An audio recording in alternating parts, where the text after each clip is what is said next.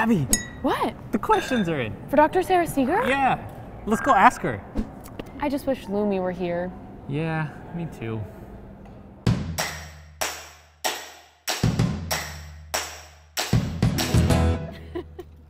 Hi, everyone. Thank you so much for all of your wonderful questions and the images you submitted with them. I love them all. Hello, Dr. Sara Seager. We have 3 questions for you today. First is, how are you? You asked how I am? After seeing your video, I am all smiles. I loved it. Do you reckon Proxima Centauri b could be an alternative for Earth? Well, yes and no.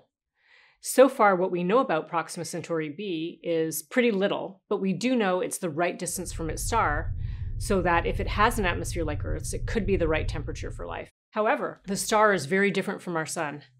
The star gives off flares, giant energy events.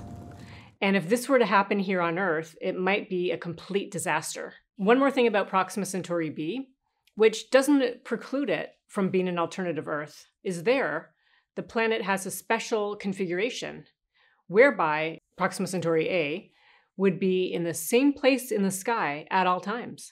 Maybe for vacation, you'd go to the night side of the planet, or you could go to where the sun is always setting.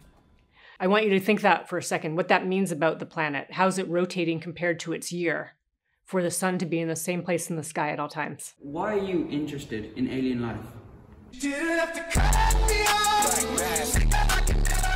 I love this so much. Oh my God. And the way they're dressed too. Sometimes when people ask me that, I like to say, why does a baby learn how to walk? I don't know really. I just love the idea of being able to explore. Hi, my name is Valentina, and I had a question. What would be your favorite exoplanet of all the ones you have researched? My favorite exoplanet is always the next exoplanet to be discovered. But if you had to push me on one right now, my current favorite is TRAPPIST-1e. My team has telescope time on the new James Webb Space Telescope to observe this planet in the summer of 2023. Hi, Dr. Sara Seager. My name is Emma. Which James Webb Telescope discovery has been the most surprising? The James Webb Space Telescope has been observing exoplanets on and off for about 6 months, but not too much has been made public yet. So we're waiting for the surprises to come. The thing we're most interested in is atmospheres of small rocky exoplanets. We'd like to see water vapor in the atmosphere, which would indicate a liquid water ocean. Maria created a beautiful animation to ask, will we know life when we see it? Wow, it's so creative.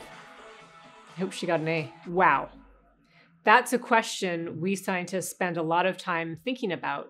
We fear we might miss it, and we work really, really hard to try to think outside the boundaries so that we won't miss life when we see it. My name is Gonzalo, and I am in 5th grade. I am Manuela, and I'm also in 5th grade. What kind of living organisms could live in exoplanets? Thank you. That's a great question.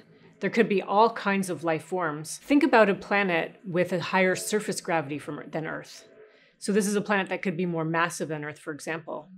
On that, it would be really, really hard to move. There, we imagine animals being really short to the ground and having like very, very big, stocky legs.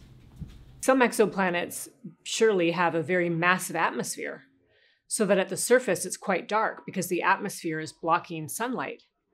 In that case, we like to just imagine there are birds with giant wings, and that the wings are like plant leaves in that they can harness energy from the sun to do photosynthesis.